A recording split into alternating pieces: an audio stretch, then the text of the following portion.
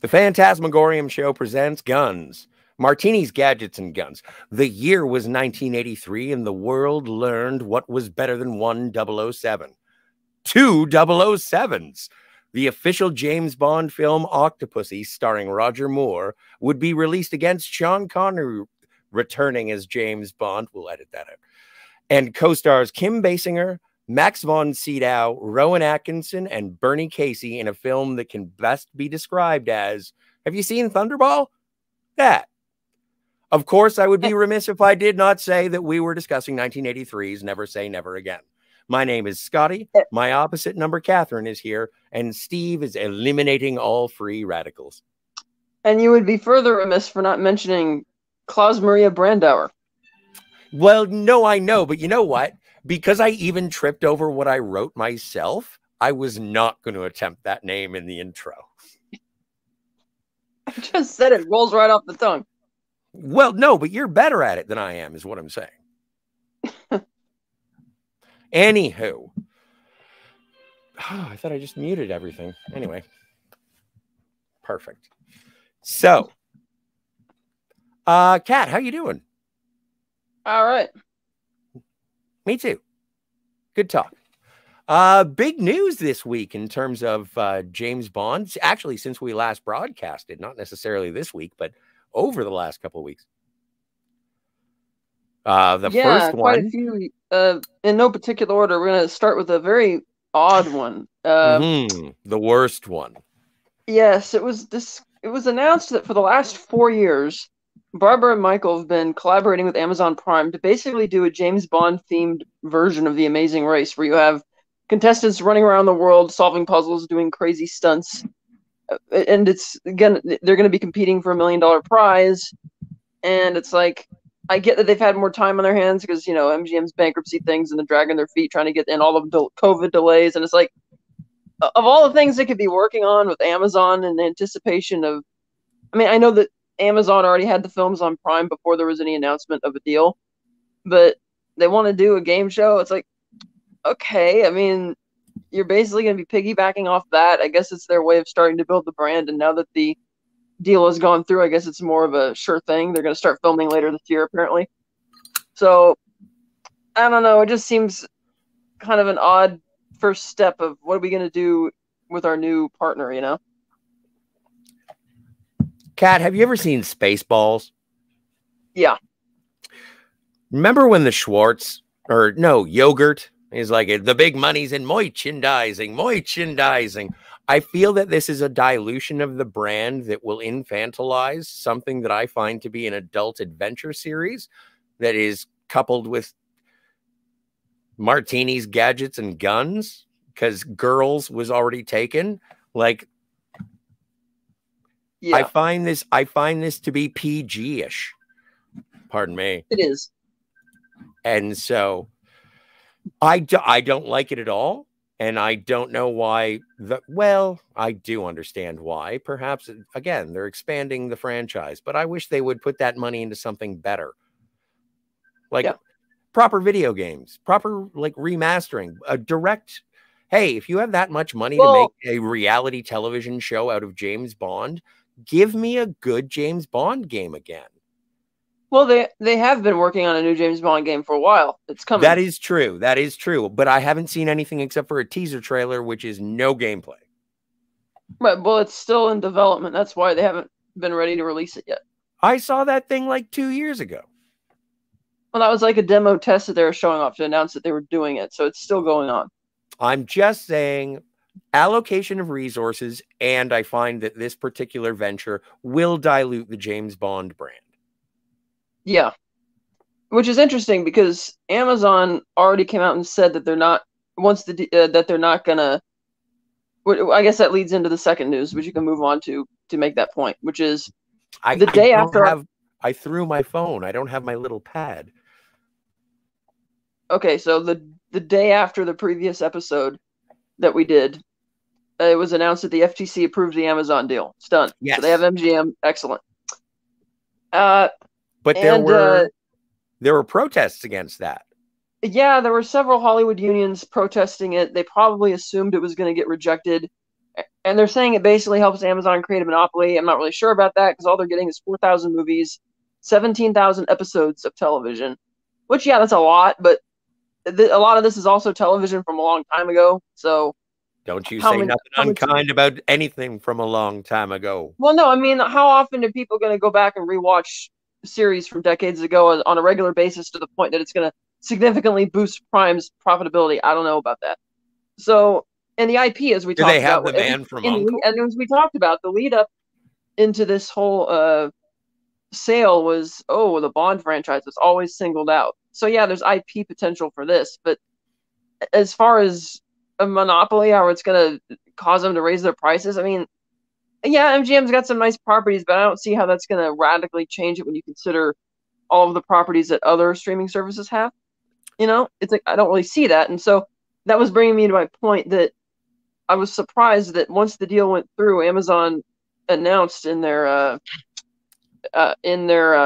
like little press release or whatever that they're not going to rush Eon for Bond, even though they own half of it now. Mm-hmm. They're going to let them take their time and do whatever they usually do, because they already mentioned last year that they were committed to keeping them theatrical releases per Eon's wishes. So they're not going to fight that and try and get a tug of war over that, which is good. And I know that, as people have said, Barbara's busy with producing Daniel Craig's play Macbeth, which I believe just opened on Broadway and will keep going through, I believe, the end of June. Do you know who plays Lady Macbeth? No. Okay. But that's been going on, so they'll probably and again, I already think they know who they want. It's already been established that each of the Bond actors, with the exception of Sean Connery, obviously, because he was the first, that they've been watching them for years and knew who they wanted. In some cases, like Timothy Dalton, they asked him like 3 different times before he said yes in 3 different eras. Mm-hmm. So I think they already know. So whatever, that's all great. I'm not sure what the legal implications will be of these unions, since there were a lot of them, like the Writers Guild, Actors Guild, all this kind of stuff. So we'll see how that shakes out. Hopefully, if the deal, because I mean, it seems like inevitable that somebody is going to get MGM. The company can't last on its own. That's been established. So I don't know what these unions hope to accomplish by this. Would they be happier if it went to a different streaming service? Or do they want it like all broken up and auctioned off to different houses? I'm not really sure. I would say the latter is what I think would be the safer option, as opposed to having it under one umbrella company. With so many intellectual properties that MGM owns, James Bond is being elevated, and it's the lightning rod of the conversation. But ultimately, well, I don't know about ultimately, but when I think, I'm going to use my pronouns. I just think that there's so many characters under the sun that they could spin off into TV shows or web shorts, or they could do it like they could do anything. They could clamp it, and clamp from Gremlins 2, clamp any character from the MGM catalog, and then just do whatever they want with it, which is what they've been doing with everything. And that's something that is evident with all of the studios happening now. And so I can understand how workers' unions can be like, no, we don't like the idea that if we work on a James Bond movie, that we're owned by that. Or I don't know how unions work, but I can understand the intellectual property being broken apart. I am fearful of, just as a single example, I don't want to go on a tangent, but I'm fearful of Disney owning Aliens. Like that's weird. Aren't they already developing a series or something based around that? I can't wait not to watch it. Kind of like that Amazing Race James Bond. So they're going to have people in parachutes that look like the Union Jack. I do not need to see that. Yeah. Sorry. So anyway, I can understand why those intellectual properties that you hold, like if you have a regular job with a production company that regularly works with a specific intellectual property, then you want to protect that. You're in a union already. So it makes sense to be like, no, I wouldn't like it if one of the most powerful companies in the world owns everything for the second time, I can understand where they're coming from. Moving on. Unless you have anything else. I don't understand where they're coming from, because okay, because there weren't. Why didn't we see all these mountains of protests and complaints when Disney bought Pixar, Marvel, Lucasfilm, Fox? Yeah, they're buying all this stuff. But that's everyone that you've said. When they bought Pixar, when they bought Pixar, they got it and they made good stuff. When they bought Marvel, a bedrock had already been established by other studios. So there was a bedrock. Then they got Star Wars and there was a bedrock. And they were like, we're going to need a backhoe. And like, it just doesn't, we're not on an escalating scale. This is all, but they still did not oppose it. No. But we waited. Audiences waited to see. I don't care about the audiences. I'm talking about all the unions that are filing the complaints. They did not file complaints when Disney acquired all of these companies under one corporate umbrella.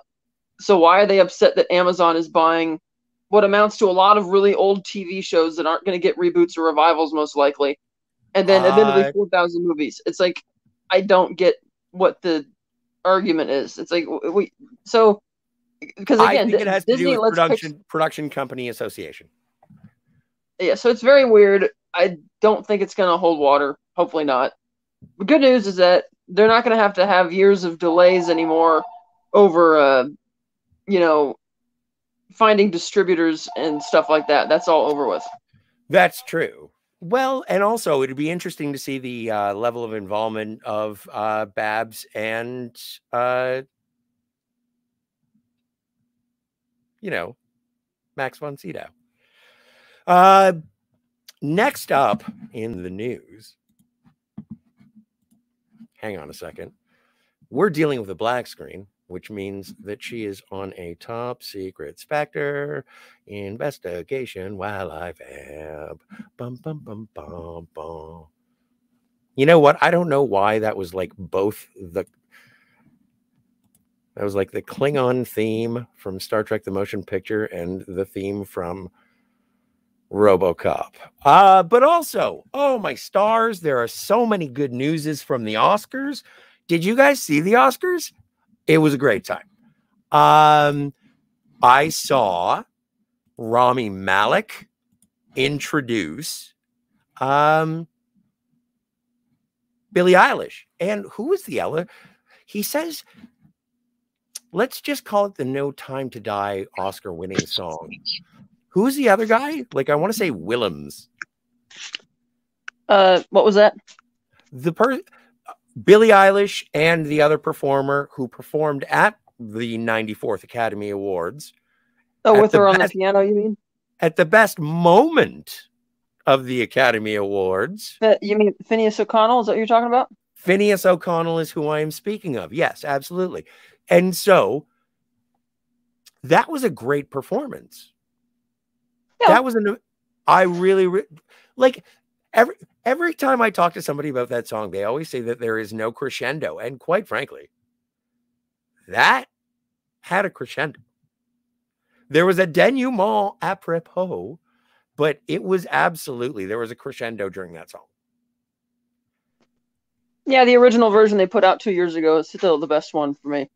But because that has the crescendo to it, and the addendum on it. But yeah, so it won the Oscar. Set the record, the first time 3 consecutive Bond films have won Oscars after an 18-film drought that had lasted between Thunderball and Skyfall. So that's kind of cool. Did not get sound or visual effects. Both went to Dune. Well, but that's not a bad thing to lose to, is it? Maybe, depending. I wasn't that overly impressed with the movie. I didn't like Dune. I mean, from a technical standpoint, okay, everybody led me to believe things that didn't turn out to be true. Like the sound is the best sound you've ever heard. No, I saw it in IMAX. It wasn't. The visuals and the sound in IMAX didn't really seem to benefit it. It was just like when I watched it on HBO Max, even it didn't seem that different. We should start a show about Dune. No. So Okay, good idea. unless we're talking about the books and stuff and the whole world, then yes, that's Well, very no, but fascinating. the only thing that and just in response to Dune winning the Oscar, that's great and all and everything. You saw it. You have an opinion based on both. Clearly, you like one more than the other. I didn't even see Dune, dude. So I know which one I like more. Typical Scott passing harsh judgment on everything that he has never seen or has any No, intention of seeing. I'm just saying that Dune deserved the visual effects over. I didn't say it didn't. I didn't say I would have given it to No Time to Die. I didn't say that. No, and what I'm saying is that I'm glad Dune won, is what I'm saying. All right, whatever. I don't care. And also, Denis Villeneuve is Canadian, so blame Canada. But yes, that was. But I really enjoyed the fact that Rami Malek introduced, and it was like Academy Award winner Rami Malek presenting for. And did you? Now I have to ask you this. My mom asked you to ask you this. What did you think of the tribute video? That's right. They did one of those. Yeah. I'm not crazy that they scored it to Live and Let Die. I think that song is a bit overblown. It's okay. Yeah. I think they could have picked a better song. I think Nobody Does It Better would have been a better song for that, considering you're celebrating 60th anniversary of a particular character in a franchise. Well, kind of odd that they didn't have any of the Bond actors come out and present it, or any Bond actresses or anything. It was just, Tony Hawk, Kelly Slater, and Shaun White. I'm like, okay, I get it. They're like the best in their extreme version of sports, and Bond is extreme secret. Okay, I get that, but it was still a little odd. I noticed that George Lazenby is the only one they didn't verbally mention when they were introducing the piece. They couldn't pronounce the name. I have the same problem. Okay. 2-minute thing, and that was a running theme throughout the awards where they were showing these montages for films having anniversaries. It's like, okay. So it was fine. I didn't mind it. I thought it was fine, but I didn't see the presenters, but I watched the video for it. And the reason that my mom brought it up, and she was like, there was no Lois Maxwell, there was no Bernard Lee, there was no Robert Brown. Where was Desmond Llewellyn? Well, that's the thing. It was a very James Bond character centric tribute. It didn't focus on all the other people for the most part. Yeah, but I think it was a tightly edited piece of tribute. I don't think that it was wrong. When my mom described it to me first, she was like, and there was no Pierce Brosnan. There was only one shot of Pierce Brosnan. And I watched it and I started counting and I lost count. And I was like, Mom, you're crazy. You just want more Pierce Brosnan in everything. So anyway, I had to bring that up. Hi, Mom. So what was the question? Oh, no. You said you said that she wanted to ask me a question. Yeah. Did you like it? Oh, yeah. I thought it was fine. She did not like it, so she wants to fight you now. I mean, I like I said, pick a different song. And if it was, I mean, I can see why they probably didn't have a lot of those characters in there, because if it's only 2 minutes, they want to show Bond highlights across all the Bond actors. If it was longer, maybe they would have. But yeah, like I said, it was fine. See, and the thing is that what I would have gone with, and I think it would have been sort of thematically appropriate, is the opening to On Her Majesty's Secret Service. Like the yeah, that too. That would I should say, as I forgot to mention, that Cubby Broccoli did get an honorary Oscar back in the early '80s for the franchise. Was there any footage of Cubby? Well, there wasn't a montage. It was just he walked up and they announced him. He walked up on stage. He accepted the award. He gave a brief speech, and that was that. No, I know, but isn't it when I watch the Oscars, usually I get to see the history of film. And that's part of the reason why I watch it. It's not a music video. It's more of a museum. It's a slow walk. They literally did that. But did they show the actual thing from him getting his Oscar? No, I meant that when you say the history of film, they literally went to the brand new, they filmed a pre-recorded segment at the the new Academy of Motion Picture Arts and Sciences History Museum. Mm-hmm. And they had one of the curators there was walking Wanda Sykes, one of the hosts, through the building and showing her different exhibits. And, she was making jokes because she's the host. And obviously they want to promote that because, history film, come to our museum. It's like, okay. But the Bond thing, no, they just, like I just said, they showed the same montage your mom saw, and that was it. Sounds. But I just thought it was weird because for the other film, all the other film tributes they did that night for anniversaries, they had actors or people from the actual movies there presenting it, but not James Bond. And it's like you got Javier Bardem sitting right up there in the front row. He could have been up there presenting. He was one of the Bond villains. You had Rami Malek in there. He could have come up and present. So that was just kind of odd that they got, Shaun White, Kelly Slater, and Tony Hawk to do it. And I'm like, okay. I mean, they had the bit with Woody Harrelson and Wesley Snipes and Rosie Perez when they came out to do their clip for White Men Can't Jump. I was watching that part. That was the best part. And they had, Uma Thurman, John Travolta, and Sam Jackson come out for the Pulp Fiction tribute. So I didn't see so that. I don't get why. And then, the Godfather thing, for some reason Robert De Niro was up there, even though he wasn't in the original film, but they had, Coppola and Pacino there. So I don't really understand the full logic why they didn't reach out and have the actual available Bond actors in the audience to come up and, Bond movie actors, I should say, if you couldn't get the actual Bond actors themselves. And if I'm not wrong, I think Lazenby lives in Los Angeles, so they could have invited him. So I don't know. It was just a little weird. That was a bit off-putting when they'd been setting a trend for all the other anniversary things for people associated with it to present it, except for that. I like and to other think than that very thin tangential relation that, they're extreme sports people and Bond's an extreme guy. It just, so that, it was a little weird. I like to think that all of the Bond actors were there, all the surviving Bond actors were there, but they were just wasted. They were like, you can't go on stage. You'll do something unruly. No. So, no, that's great. That's everything that happened at the Oscars. Yeah. So, the year was 1983. Kat, I know you watched these just before. I am at a disadvantage. I watched this week's movie, Never Say Never Again, last week. So, I hope that you'll help me, but I think I'm going to be more enthusiastic about this than you are. Yeah, so this film, they had the first two choices for directors turned them down. Hang on a second. You're just going full tilt boogie headlong into disaster. What are you doing? The movie is Never Say Never Again. It was in 1983. There was a battle of the Bonds. We have Kevin McClory. I was getting to that. You start with that. We don't need to start with that. Everybody knows the story. No one knows the story. That's why they're tuning in. Everybody knows this story. We've been talking about it in all our previous. We have been talking about it in our previous episodes. They know about it by now. They haven't seen any of those episodes. Yes, they have. So here we go.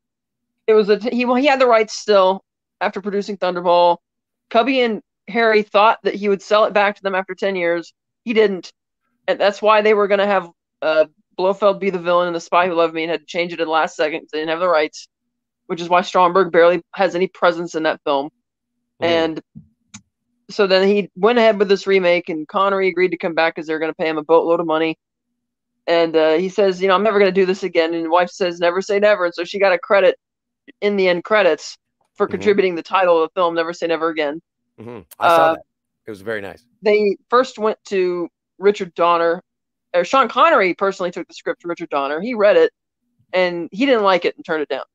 So then they took it to Peter Hunt, of course, who directed Majesties, and he turned it down because of his association with Eon. Do you think that Richard Donner turned it down because he didn't like it, or he was like, so pretty much Thunderball? No, I think he turned it down because he didn't like it. He knew it was a Thunderball remake because Connery would have told him that was already the context going into it. And the script isn't that remarkable anyway. So, yeah, he turns it down for that. Oh, okay. Especially coming off Superman and, and Superman 2 and stuff. He's already, he's not going to do that. So they then took it to Peter Hunt. He had done Majesties, and he's like, I'm not going to do another, I'm not going to do a non-Eon Bond movie. So I was like, okay. So then they found Irvin Kershner, who was willing to do it. Of course, directed The Empire Strikes Back. And RoboCop 2. Okay, and Eyes of Laura Mars and other things, but Empire Strikes Back. He said yes. I love Connery started training with Steven Seagal, of all people, to get into shape for the movie. And Seagal accidentally broke Connery's wrist during training, but Connery didn't realize that it was broken for over 10 years, which is kind of funny. And so, they cast the film out, and it's like, okay. So this movie, they obviously had to make some changes because they couldn't copy everything verbatim. Like, you don't have your typical cue or money, that kind of stuff. So or gun barrel or any of that. Instead, it starts with several. It's like an overlay of the of just 007, like plastered all over the screen. And you can see through it as the camera's flying over like this swamp or whatever in the jungle, and they're playing the song and the opening credits simultaneously. Yes. Which basically is Bond trying to infiltrate this compound in the jungle. And, you have some very 80s type fight scenes and whatever. And there's like a moment where it's song, cold open, and opening credits all at the same time. Yeah. Now, I liked the song. I thought the song was fine. It's fine. It's fine. Yeah. It's better than All Time High. Right. No, I didn't mind that one either. I thought that was a better song. But anyway, he's breaking into this compound, and the song ends just as he detonates some bombs that he set. Anyway, he shoots up some guys. He goes into this room and finds this girl tied to a bed, and he gets ambushed from behind by this thug. He throws him down on the ground. He goes over to cut her loose, and no sooner than he does, she pulls a knife and stabs him. And he's like really shocked and surprised, and it cuts back to M's office, and we find out that was a training exercise. And they're like, "Oh, you failed, Bond. Of course, the kidnapped daughter of a millionaire, been with him for 8 weeks. Of course, she's been brainwashed. You idiot. Should have done better recon." Which I thought was actually, had it been delivered by better actors and the delivery been better, it would have been funny. But it was just like a weird thing. It's like, okay. And so they send Bond, "You're going to Shrublands, and make sure you kill all those free radicals." Edward Fox is an amazing actor. Yeah. But the delivery of the way he said it was just kind of, it was like, okay, I thought it could have been fired. But I imagine Bernard Lee saying that line and how funny that would have been to see, because the banter that Lee and Connery had in their films, and what that would be like for him to criticize him that way. I thought would have been so much funnier.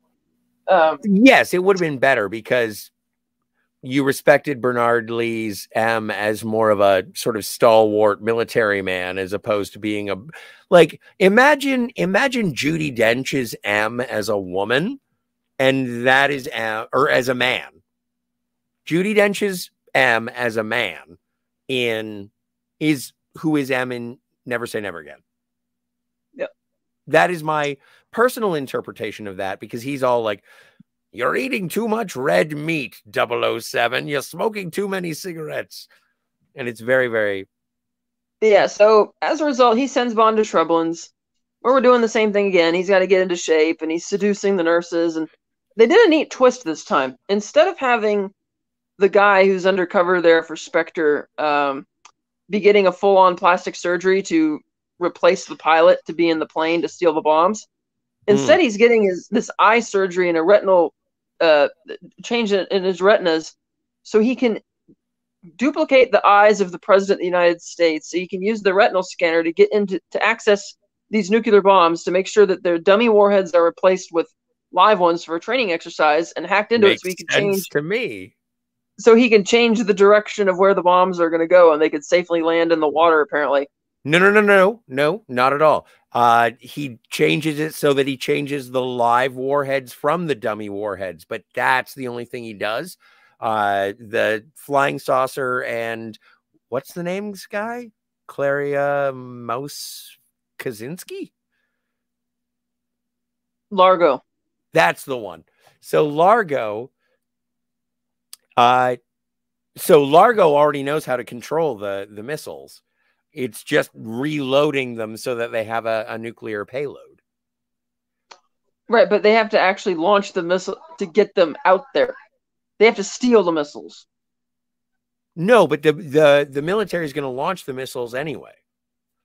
Right, but they still have to make sure they can intercept them before them without the military getting them. Yeah, but they already have the way to access they can change the navigational. I They know, but what get I mean in terms of navigation, like when you're using dummy warheads for like an exercise, they usually yeah. get, destroyed or whatever. It's not really a thing. But they had to actually make sure that doesn't actually happen because they want to obviously keep the warheads, which is why they have to change not only where they're going to make sure they land safely. Mm-hmm. So anyway, Bond catches on to this scheme, and instead of Fiona Volpe, we have this woman, Fatima Blush. It's like, Yeah, okay, Fatima Blush. very, very weird. And she decides she's gonna, What do you instead of mean killing Bond weird? herself, she's pretty She's weird. a vamp. Yeah, we'll get to that part. All right. So she calls in a henchman to deal with Bond, played by Pat Roach, who of course played the big thug villains in all three Indiana Jones films. And so he's there as Lippy this time. Goes into the exercise room where Bond's lifting weights and tries to kill him. And they get into a rather long fight, or at least it felt long and drawn out to me. It even features them, punching at each other through the hallway while all the other residents are watching boxing on TV and silly things like that. And Bond eventually gets the upper hand and kills him. I kind of forgave it at the point of, because you know how much I love. Oh man, who's the guy in the glass shop in Vienna in Moonraker? Chang? Chang. I love Chang, and this reminded me of a Chang fight. Yeah, I can see that. Yeah. So yeah, that goes on a while. So then Bond goes to seduce the nurses again. It's great, and he leaves. And Fatima Flatbush, after no longer needing this guy who's used as who of course as we know is Domino's brother, she actually threatens him and beats him up at one point, or slaps him around Wait, inside come his on. room. No, you're forgetting some stuff. You're forgetting some stuff here. Okay, so at the end of the fight with, the guy who played the giant Nazi who gets eaten by a propeller in Indiana Jones, this is And the gets guy that. killed by the rock crusher in Indiana Jones. And Oh, in the second one too? Is it the same guy? yeah, same Okay. guy. And He so also was in the third one and had a fight scene that got deleted. He was the Zeppelin captain. You well, see he him when wasn't. when you see him when Jones looks out the window and sees them running in to presumably go arrest him. Well, but the thing is that this is the same guy. Yeah. And he gets eventually pushed into a rack of glassware that punctures his back. But the way that he is thrown into that rack of glassware is because he has something thrown into his face, an obvious acidic fluid. And it comes from a beaker. And when James Bond throws it into his face, he looks at the beaker and it says,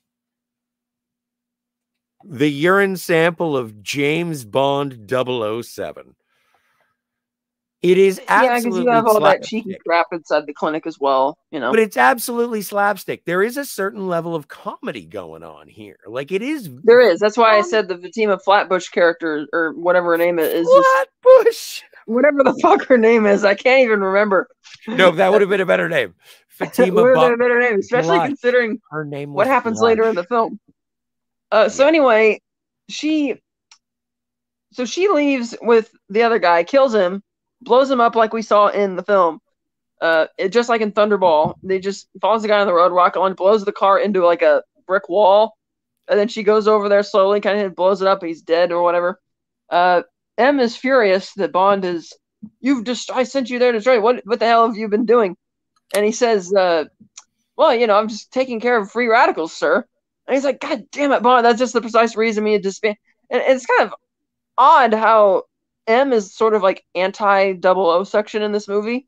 It's actually the British government which insists on reactivating it to M's chagrin, which is a little odd and out of character for M, but okay. And this is when NATO, of course, we get we have the Spectre scene, of course, where we have Max von Sydow with his Persian cat. Well, he's playing Blofeld. Yeah, he's playing Blofeld, and he's announcing to Spectre, everything they're doing, and the operation is called the Tears of Allah, which okay, and he's talking about they're going to steal these nukes and they're going to make money off of it, and he talks to Largo, who's going to be the guy running the operation. It's like cool. He The sends in Tears his of Allah ends up being an archaeological dig off of the coast of someplace. Never mind. We'll get there when we get Ethiopia. there. Yeah. Yes. So anyway, the inspector notifies NATO that they're the ones responsible for the bombs. They want blah blah blah, and there's a big argument at NATO over who's responsible for this. Is ridiculous, and that's where we see well, not a return, because this was actually 2 years before he appeared in that film. Bob Connolly, the he played Bob Connolly, the construction foreman in View to a Kill. Nope, I missed that. In the you didn't remember him? You didn't recognize him? No. You know what? There are times that you are smarter than me and you notice things more than me, but no, that is one thing that just slipped through my fingers. Yeah, so he's there, and he they're all talking tough, all this shit we can do. So M has to reluctantly task Bond with investigating this. And much like in Thunderball, the investigation takes him down to Nassau, where he's supposed to meet a contact, Nicole. And he's meeting her at the dock. Things are going well. And all of a sudden, this guy, played by Rowan Atkinson, Mr. Bean of all people, runs up shouting, "Mr. Bond, Mr. Bond," from across the plaza. Oh, what's his name?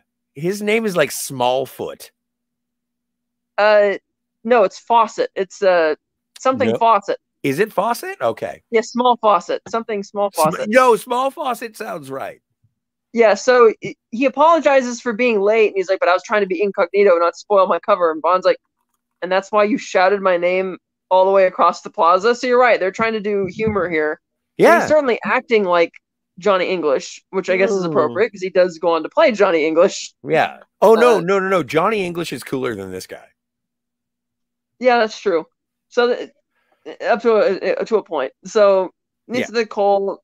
They got to do whatever they're going to do, and he has to find Domino because they found out that the guy that was the brother, the guy the Spectre used was her brother, and that she was staying here. So he goes to try and meet her at the casino. He poses as or not at the casino. He goes to like the day spa or something, and he pretends to be a massage therapist to get information from her to find out where she's staying and where Largo is having. She tells him a bit about what her brother was doing or who her brother was with, which kind of puts Largo on Bond's radar. Did we already kill her brother? Yeah, he's killed on the motorcycle when he left Shrublands. He was in a car. Well, that's what I mean. The whatever her name was, I think, was on a motorcycle, and he crashes the car. No, I don't know. Okay, so here's what happened between Fatima Blush and the brother. So anyway, he does. Yeah, she killed him. I explained that already. Okay. She killed him after they used him. He left Shrublands. You really hate this movie. You won't even let me enjoy it. But you didn't enjoy it. No, but you know what? I kind of did. Oh, okay. No, but you don't remember a lot of what you watched. You said you were at a disadvantage because you haven't watched it. No, I was at a disadvantage because I had seen it a week ago. And so in terms of details, I'm having difficulty. But I am remembering things about it. You just saw it fresh. Moving on. Let's continue. We'll editorialize at the end. Bond's hanging out with Nicole, and they decide whose room are we going to go back to. So they decide to go back to his room. And while they're there, he gets a phone call from Small Fawcett, who says that, "Oh, fortune has favored us, Bond. I found out where Largo's yacht, the Flying Saucer, is going to be heading out to the south of France. And, from the south of France, and we can go there. We can go scuba diving tomorrow. It'd be great." Bond's like, "Oh, yeah, sure. Great. We'll do that." And he puts the phone in like the ice bucket. And then all of a sudden, there's an explosion from her room, Nicole's room across the way, which Fatima has just destroyed. And Small Fawcett's like, "Oh my God, what was that, Bond?"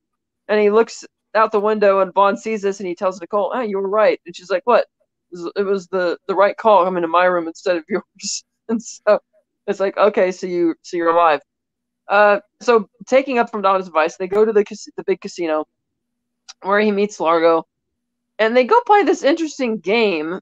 We're not playing whatever they were playing last time, Pinochle, or whatever it was. Last time Pinochle? Is that what you called it? I can't remember what they were playing in the first movie. That's hilarious. That's great. Last time Pinochle. No, I meant last time as in the last time they made the movie. So they go into this room and they're playing this game called Intimidation or whatever. So they're sitting down or maybe they were playing Bunko. I can't remember. So they're sitting down and it's like a game where you actually get like shocked, electrically shocked when you miss questions or whatever. Cat. The What? name of the game is world domination. There are two joysticks. You have one joystick. You are attempting to take out the strategic locations within each country. Each country is worth a dollar amount.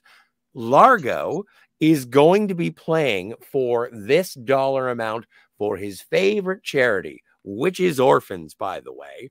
Anyway, you sit down and you play. You can control lasers to take specific locations. However, there is an option to send a nuclear weapon, but you can deflect that nuclear weapon with the other joystick, and then you can put up a shield. Now, if the shield works, you're good. But if the nuclear weapon gets in, it's not good. Oh, and by the way, every time you lose along the way during this video game, you get an electric shock. So if your points go down, you get an electric shock. The more you lose, the longer the electric shock lasts and the more intense. By the way, if you let go of the handles, like the joysticks, you forfeit the game.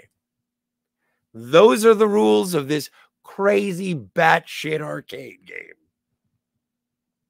And I can't remember the outcome of who beats who or whatever, but Bond eventually wins. True story. And Largo's going to cut him a check, and Bond's like, no, that won't be necessary. I just want to dance the domino. He's like, okay. So he lets him do that, and, Largo goes up to the second floor with Fatima's there, and he's like, he's kind of upset that she didn't kill Nicole the first time, and he says, well, do it again. And you can tell she's really giddy to be getting a second chance. Like, oh, I won't fail you this time or whatever. So Bond and Domino are dancing. They're having a time. And very strangely, Bond decides to tell her while they're on the dance floor that, oh, by the way, your brother is dead. Largo killed him. And this is actually all a con and everything like that. She's like, it's like, did you expect her to? I mean, yes, she maintains her composure, but did you expected him to? No, sorry. No, but they do a tango. It's a very awkward scene. Apparently, it was one of the most awkward scenes that Kim Basinger has ever filmed. How so? She said that she didn't really know how to dance. She didn't feel comfortable with the crowd and everything. The director was a little bit like she is portrayed rather like she's sexualized in this film. And yeah, and the lighting in the scene is also pretty bad because it's so obvious that there's giant stage lights right off screen because the light doesn't look natural, like it's coming from the room at all. But then Largo eventually takes issue with what's going on, so he kind of walks in and claps. He interrupts the dance by grabbing her, and then he waves up his hands, and the music stops. And he says, "Oh, thank you, Mr. Bond," blah blah. And he kind of invites him to lunch the next day, and he's like, "Oh, okay, thank you." And Bond leaves. Also, I don't want to move on so quickly, but there is there is a point where this does become sort of a Largo versus Bond fighting over a piece of meat kind of. Like it is of its time, and it is one of the. It does get troubling. Okay, so Bond goes back to his hotel or wherever he's staying, the house or whatnot. Finds Nicole dead in the upstairs bathtub, and for some reason, Fatima thought it would be a good idea to take high heels to do this on marble floors. So she's making a lot of noise on her way out. So Bond sees that she's leaving. He goes into the garage, steals a motorcycle, chases her down with this ridiculous chase where all the henchmen get involved, and she says on the radio, "Don't, he's mine." Yeah. It's like, okay.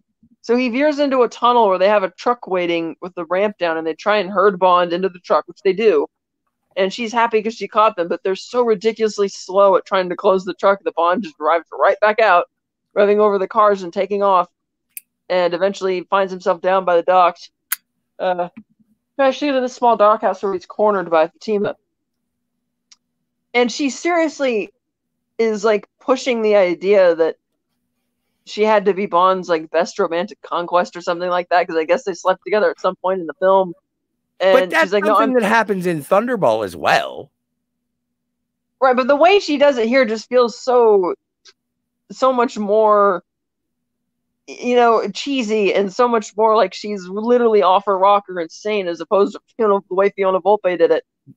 Because Fiona Volpe was being distracting and seductive about it, where Fatima seems to be genuinely perverted because she wants Bond to actually write a note saying that she was the best or something like that. I'm like, are you for real? Is this what this movie is doing?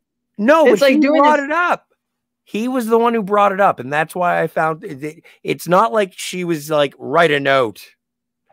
He said, like, she was like, get down, spread your legs, tell me that Fatima Volpe or whatever, what the hell, Fatima, what is her name? Blush.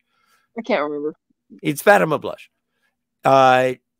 Was the best that you ever had, the most, the pleasure of your life. And he was like, well, I was going to put it in my, like, he does a typical Bond quip. And he says, I was going to put it in my memoirs. And she was like, really? Then fucking write it down. And he pulls out his pen that he got from Q. But she still seems to be like genuinely excited at this prospect. It's not like, you've seen Xenia Onatopp. I don't know why crazy bitches ain't in your Bond lexicon. it is, but the way this one just seems to kind of come out of left field, it just the whole. I'll get to it when I talk about at the end of the movie. So anyway, no, but they went deep sea diving, and there's an entire sex scene where you see her literally orgasming. Yes, and so Bond kills her by using this pen to fire a dart at her, and it takes a while for the fuse to go off, and she blows up, and he's like, man, it really wasn't ready. Yeah, he's like, wow, it really wasn't ready for, development or whatever. Oh, and I forgot to mention, they met Felix in this movie, too, when he first picked up with Nicole. And Felix had this very weird introduction where Nicole and Bond had stepped out of the airport or whatever, and all of a sudden he just throws something at him, and the girl ducks because she thinks it's a bomb or something, like a grenade. He's like, catch! And he's like, oh, your reflexes are still good. And it's like, okay, I get that Bernie Casey was an NFL player, but is that really why we're doing this chuck the ball catch thing? It's just very weird. It's like, Bernie Casey was on Star Trek Deep Space Nine. All right. And he was Captain Sisko, or pardon me, at the time, Commander Sisko's Ben, his best friend, Calvin. I love Bernie Casey. Whenever I see him, he is one of my favorite. Hey! Yeah. And I put first, and also in Legacy, only. Legacy what? First, only African-American Felix Leiter? Not the only. First? Yes. You know that, Scott. Who's the other Felix Leiter who's African-American? Jeffrey Wright. He's not African-American. I thought he was of a different ethnicity. Moving on. Yeah, that's Felix probably shows a good up idea. to save. Jesus, Felix shows up to save Bond because the cops have shown up at this location. Yes. They pretend to be jogging and bicycling out, and they let him go. So then Bond decides to go with Felix, and they're going to sneak around the flying saucer yacht. Bond gets picked up in the water. He pretends to have just been out for a swim, and he's like, "Oh, I'm so early, I'm embarrassed. So don't worry, we'll get you some clothes." Bond. Largo tells him, "Oh, it's fine." So Bond gets some clothes, and he sees that Domino's on board. She wants to talk to him, and he's like, "Okay." So they go into like this ballroom. They start talking. There's a two-way mirror, and Bond's aware that there's a two-way mirror there, and he tells her that I need to tell you. I'm gonna kiss you, and I need you to act like you really enjoy it. And she's like, "Well, what's the second thing you want?" Oh, because I've always wanted to kiss you from the moment I met you. She's like, "Okay." So they do that, and sure enough, Largo lets that get the better of him, and he immediately bursts to the room to find that they've already left and scurried out this side entrance. She pulls the fire alarm on the boat, and then Largo spins around, and it seems like he suspects correctly that Bond has gone back into the little recording room from where the two-way mirror is, and he runs in that direction as if he's going to go in there, but apparently he doesn't. So that's a little interesting. Doesn't really. Yeah, no, I don't know where that. Oh my God, it gets worse, guys. It does get worse later.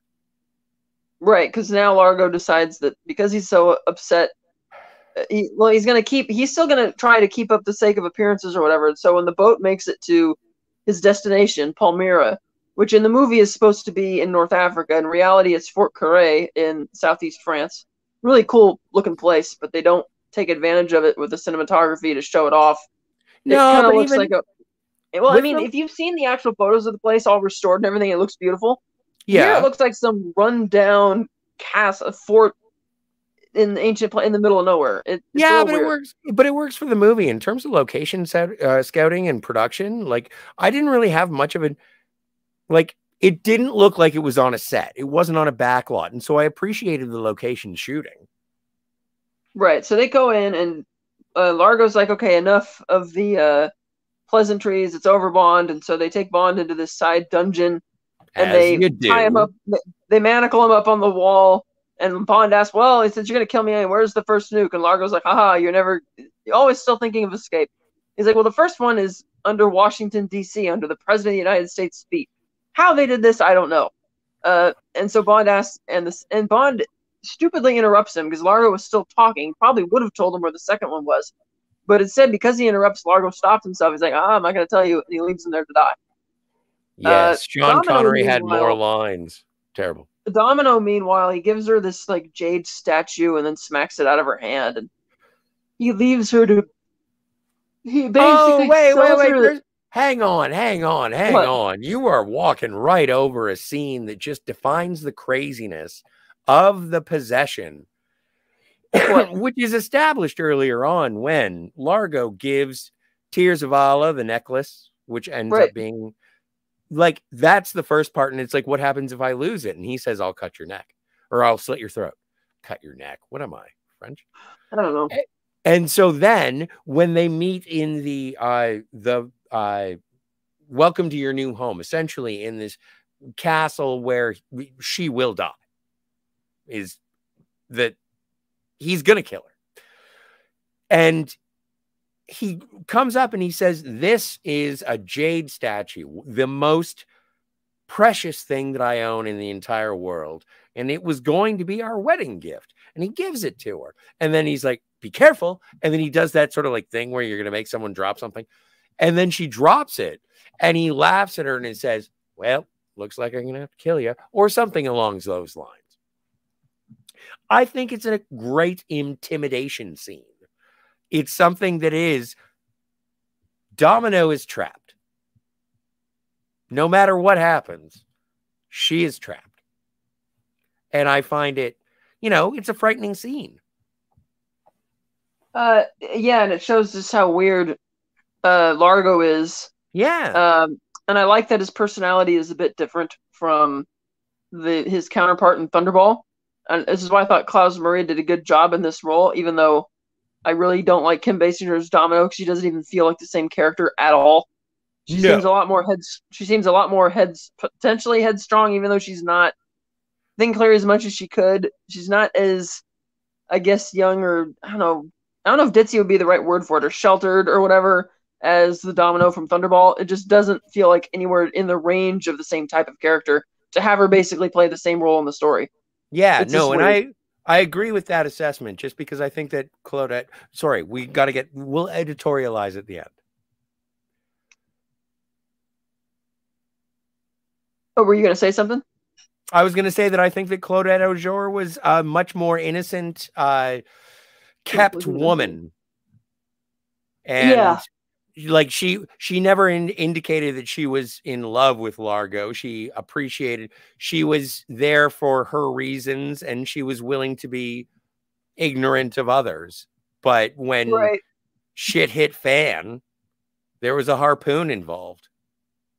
Right. So we then get to an extremely dated scene, which is just bizarre, where Largo basically sells Domino to this schlubby guy who puts her on this of dated scenes in this movie. But is this the one?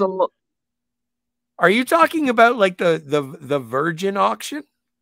Yeah. Oh my god. Exactly. So that happens, and then a bunch of other guys come in and start auctioning. But let me explain, because it does lead into the next action. It leads into the next action scene. So a bunch of guys, he opens up like a medieval gate ish, and a bunch of guys on horses in that region of the world. Where are we again? We're supposed to be in like North Africa. So we're in North Africa. So then they bring out this blonde woman. They tie her to a post, and everyone starts bidding on her. And then, luckily, Largo leaves. James Bond has a laser watch. I think one of the second. Yep. And so he goes down, rescues her, but on horseback, on horseback in disguise. As the auctioneers are tearing her clothes off and throwing money around. Oh my God. They ride off on horseback throughout the castle complex, and they're being pursued by the other guys. And there's a really bad shot where, realizing that they seem to be cornered, she thinks they're done for, and he decides to just ride right off the cliff with his horse. And you see the shot of them falling, and it's clear they replaced the horse with like a plastic or like some type of dummy. And then they fall into the water, and that's all of a sudden when this missile gets fired or whatever, just blasting at the walls of the castle as the Arab gunmen were about to shoot at them. And we see that Felix is there because he's still been affiliated with Bond at this point and brought a submarine, and they're attacking. Yeah. And they rescue Bond and Domino from the water as the submarine starts firing and destroying the fort, presumably killing the weirdos. Well, but then a horse chase ensues, right? Well, I just explained it. There was a horse chase throughout the castle, and then they eventually get cornered. Did you explain when he jumps off of the cliff on a horse? That's literally what I just said. He jumps off the cliff, and they use the shot where they swapped it to look like a plastic toy horse falling rather than throwing a real one off the cliff. But I thought it was a real horse. They jump off what they're tricking you to think is an actual gargantuan cliff of the horse, but they didn't. I didn't think they threw the actual horse over that. They weren't doing that stuff by 1983. Are you sure? I'm pretty sure. That's why I'm flabbergasted and sort of stutter stop here. You can clearly see in the shot from the ground as they're looking up as they're falling down that's not a real horse. I thought it was a real horse. It's still as a statue just falling like a plastic toy or something. Like, I rented my copy on YouTube in standard definition. Maybe there's a difference, but I thought it was a real horse.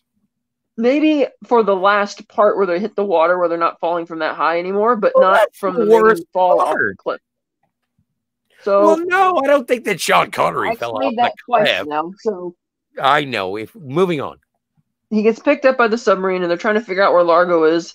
He gets notified by M that the bomb in Washington, D.C. has been found and defused because he told Felix about it. And M is really happy that pleading for Bond. He's like, you got 5 hours to, find the next bomb or whatever. And so he goes to the submarine captain, looking at a map. They can't figure out what it is. They know that the thing is called Tears of Allah. They're trying to figure out what that means. And Bond suddenly remembers that that's the name of her pendant. And he says, give me your pendant. And he puts it on the map, and it lines up perfectly with this geologic feature. And he says, oh, well, where the diamond in this necklace is must be where the bomb is. And they identify that as being off the coast of Ethiopia. And again, you can't get from the coast of North Africa to the coast of Ethiopia, I don't think, in 5 hours' time, or less than that, because they have to go there. And they do kind of a convoluted thing where first Bond and Felix take these new versions of jetpacks where you're standing up, and instead of wearing it on your back, you're kind of standing inside the apparatus as they're flying over this village, and they see the well, because they figure they have to go down the well. So Bond goes in to infiltrate first to see what's going on. Like you said, it's an archaeological dig site, the interior of which was built at Elstree Studios. Yeah, it looks great. Yeah, and you have all of Largo's guys there in their scuba gear, and they're getting ready to go underwater to get the bombs. So Bond stealthily sneaks around. He gets back outside to go notify Felix of what's going on. They start, assembling the frogmen, as it were, to go in to intercept this. And then Bond goes back inside with the jetpack, returning to the well, goes inside to infiltrate, and he disguises himself kind of like a Thunderball in one of the scuba suits. Yeah. You then have the underwater battle ensue. The frogmen show up. It doesn't go on as long as the underwater fight in Thunderball. In this instance, Bond is deactivating the bomb from the boat, the subboat that Largo and his guys loaded it on, like the one that would carry it to the surface. And he's like opening up he's like opening the control panel, and he's tapping it to deactivate it. And as he's doing this, Largo, who Bond had pinned to the wall between the little subcatch boat and the wall of the underwater cavern, picks up a spear gun, and he aims, and he's about to shoot Bond in the head with it, and then at the right second, Domino comes in and shoots Largo in the chest from the front this time instead of the back. And this Bond is all sees that. underwater. It's fucking dope. So Bond sees that. He's kind of impressed, and then it kind of gradually does this crossfade to her swimming in a tiger suit, bathing suit, in a swimming pool. Sexualization in this movie. Yep. Yeah, and it felt so anticlimactic that when you compare it to the climax of the original movie, especially. But the climax of the original Thunderball, it does just end as well. Well, no, because you have the awesome speedboat chase, and it's like heightened tension and excitement. This was just kind of, you have a shorter version of the underwater battle, and it just felt kind of, didn't seem to be as much tension or anything when he gets shot, and for it to suddenly do a crossfade that fast without a big crescendo ending, like the climax of Thunderball ends with the Disco Volante blowing up and shattering windows 30 miles away. True. This just kind of, it's like he's shot, and it's like, oh, and then it just crossfades and it's over. So she's swimming in the pool. She gets out of the water, walks over to the hot tub where Bond is, and brings him 2 drinks. He's like, but I usually have a martini at 5. And she's like, oh, well, things change, but not for you, right? And he's like, oh, now they do. I'm retired. I'm done. And then all of a sudden, the camera cuts to somebody. We don't see who it is, only that they're coming through the gate. They're making noise. Bond gets worried. He gets out of the pool to see who it is. He hides behind the bush, and then he jumps out and grabs a small faucet and throws him into the water of the pool. And he's like, sir, I'm just here because M wants you to come back, and we need you. He feels that the stability of this, says, we feel the stability of the civilized world can't last without you. And Bond is like, sorry, never. And he embraces Domino, and that's the end of the movie. So, problems. 1, we talked about the problem with Domino. She's not Domino. Hang on 1 second. What?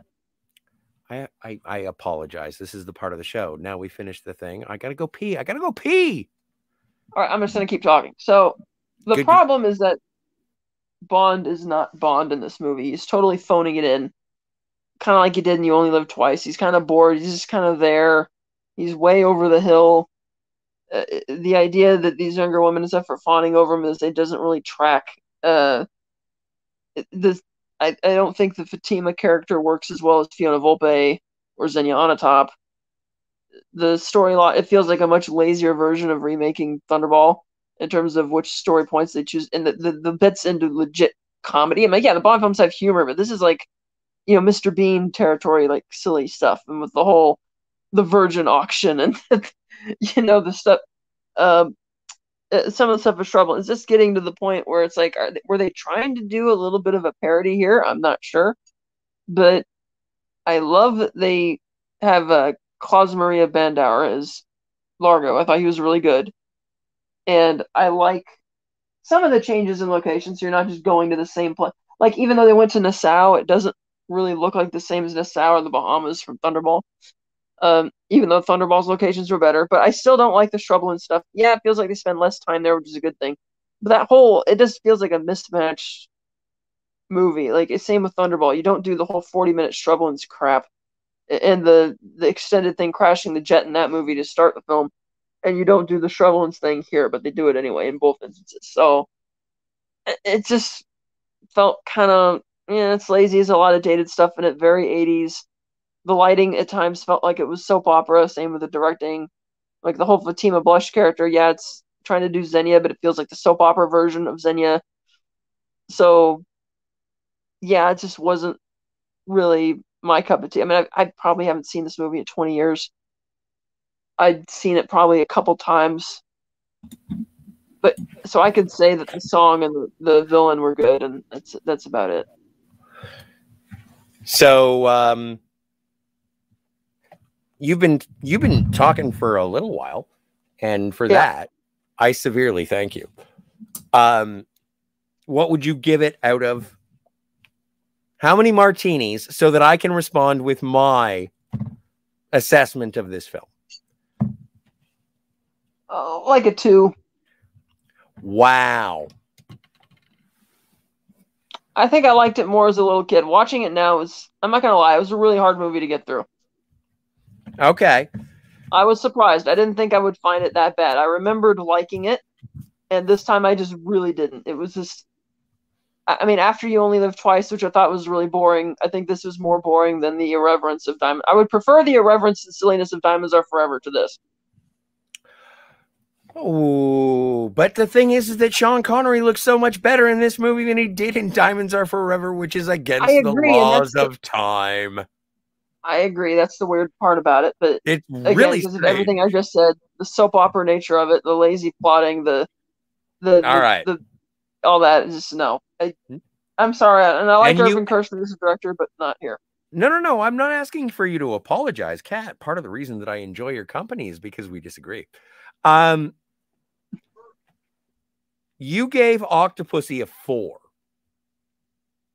Yeah, it was a better movie in the Battle of the Bonds. And then, by the way, it did win financially, did much better than this film. But I looked it up. This movie actually has a 70% rating on Rotten Tomatoes, if that means anything, which I thought was considerably high.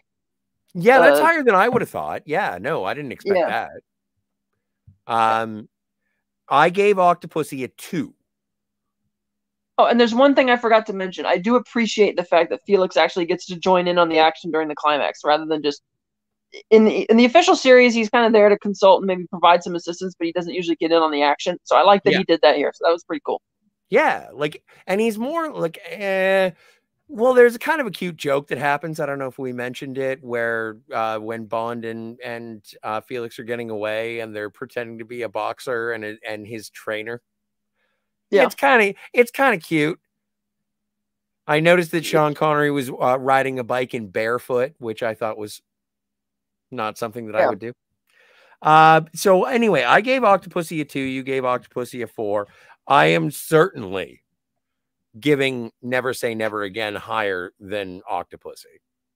Oh, wow. Now, yeah. Oh, certainly. Heck, where are you? Die Another Day. Oh, I gave Die Another Day higher than Octopussy. I don't like Octopussy. If I have found anything, I can't remember. What did you give Octopussy a 2? 2. I just said that. Where did you gave Die Another Day a 3? 4. A 4. Okay, so what do you give this? We have to take one more movie into account, my friend. Do we? We do. I gave Thunderball a 7, and so did you. Yeah. So if I have a choice of what I am giving, I would say that this movie is better than Die Another Day. I'm giving Never Say Never Again a 5. Oh, wow. Yeah. I am's what I am's. Yep. Now, the fun thing is that this is a James Bond movie, so I don't have to really compare and contrast against other movies, but you're giving this a 2, you say? Well, yeah, like I said, he just doesn't feel like James Bond to me. He's just phoned it in again, and it's like he seems unbelievably bored in this. It's not as believable that he's the guy he's trying to be. The idea that women saw all this kind of stuff, I'm just not buying it for what they're trying to, for who the character is. I'm not buying any of it. I am feeling Sean Connery having fun acting in the same way. I don't know if you heard, but I said the whole thing has kind of a soap opera-y type effect for me. It's no.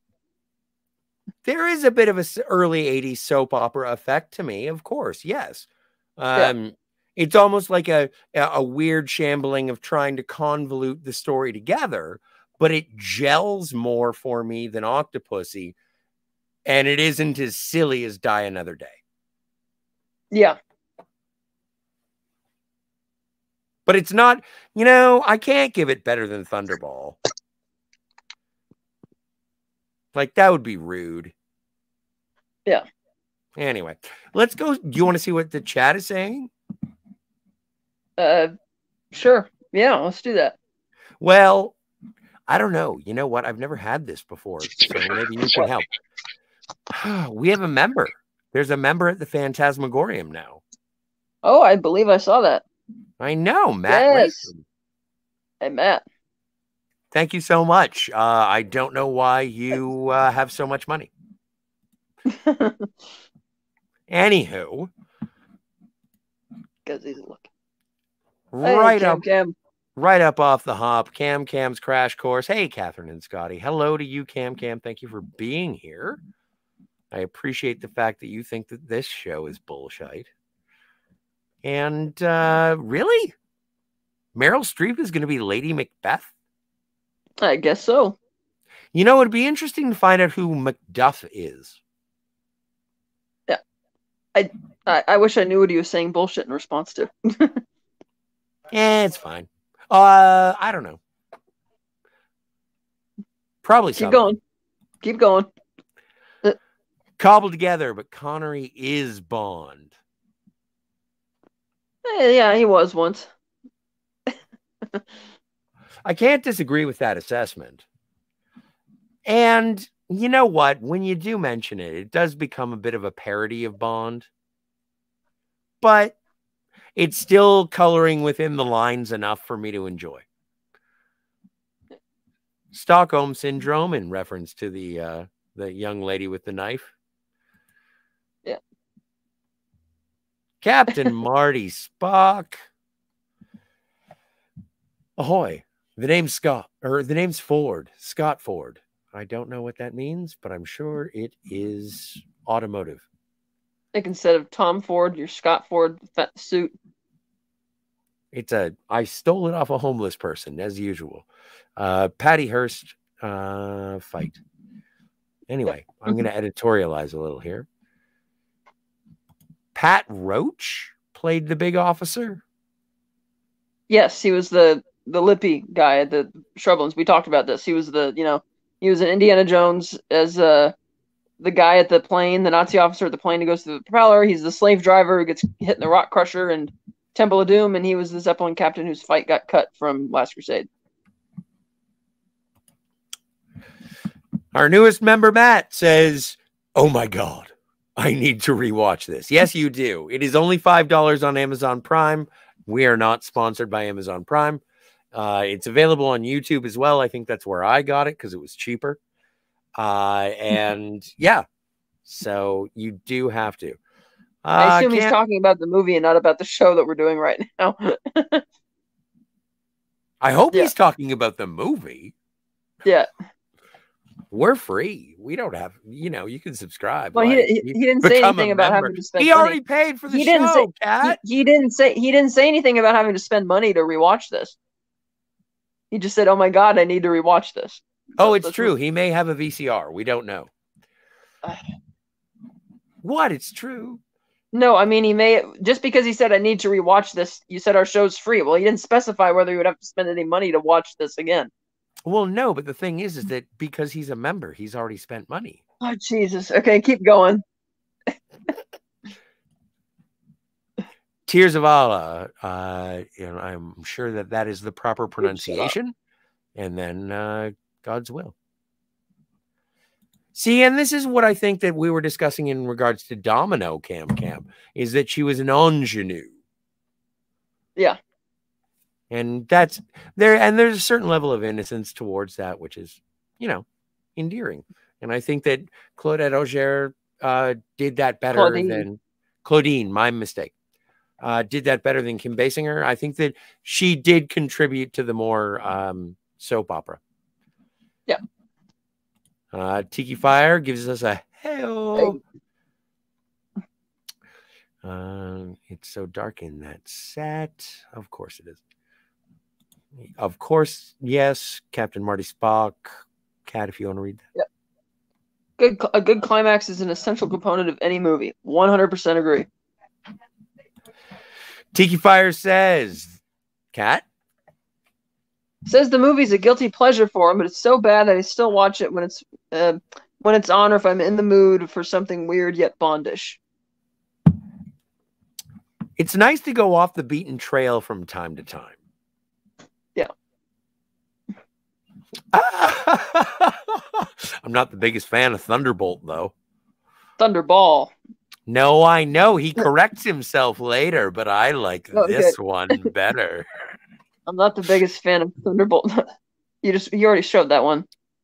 No, I know. I had to go back to. I just prefer it when he calls it Thunderbolt. Cam gives it 4 Well, because Martinis. you made it sound like there was something else that you had to see. You're like, wait, I like this one better, and I thought you were going to show another thing that he posted, but I guess not. No, he said I'm not the biggest fan of Thunderbolt, and then he corrects himself to say Thunderball, and then he gives it there it is, 5.659 Martinis for me. Okay, 0.659. It's weirdly specific, but I get. That's more than my Martinis. We'll Yeah. call that olive buoyancy. Yeah. But Rowan Atkinson. Yeah, like Scott said, it's leaning into parody a bit. Tiki Fire goes on to say part of the soap opera effect for me is the terrible theme song. I still think it does feel a bit 80s. I could buy that being seen as a soap opera song, but I kind of liked it. I still think it's better than All Time High. Nah. Gundle Whittlebaum, my favorite Whittlebaum. One of my fave bonds. It's so fun. And Sean clearly is giving it his all. And I think so. I think this is the most spirit that you see in Connery since like the early Bonds. Well, they hadn't done. I don't think there's much spirit in this. I do. I thought it was just a really dull performance. I was like, okay, though. I saw more in this than I did in Diamonds Are Forever. And what did I give Diamonds Are Forever? I don't know. We don't have time. We'll find out because that'll be the subject of our next thing. So let's. That's a good segue, Kat. What are we doing next week? Nothing, because I'm not going to be here next week. But what are we doing on our next show? We will be going over all of our ratings, again, that we gave, all the Martinis that we gave for these films. We will tabulate the complete total of how many Martinis we each consumed throughout all 28 different Bond properties. And we'll reevaluate and decide if we need to change that. Yeah. And so are we going to be able to sort of shift and switch on the night? Are we going to be able to say, well, maybe I gave that too high. Maybe I gave that too low. That's the whole idea. Yeah. Okay. So cool. So next time, after having watched this being our 30th episode of Martinis, Gadgets, and Guns, next time we will be putting in our final tabulation as well-educated people who have gone through all of the cinematic James Bonds. Yep. All right. Well, do you have anything else to add? Yeah, a little bit of trivia. I found out that when Kevin McClory tried to do this a third time, he wanted Timothy Dalton to play Bond for Warhead 2000. Huh. Yeah, that didn't happen. Oh my God, we should watch The Rocketeer. Anyway, that is enough from us this evening. Thank you so much. That is also our last Bond recap review for quite a long time. And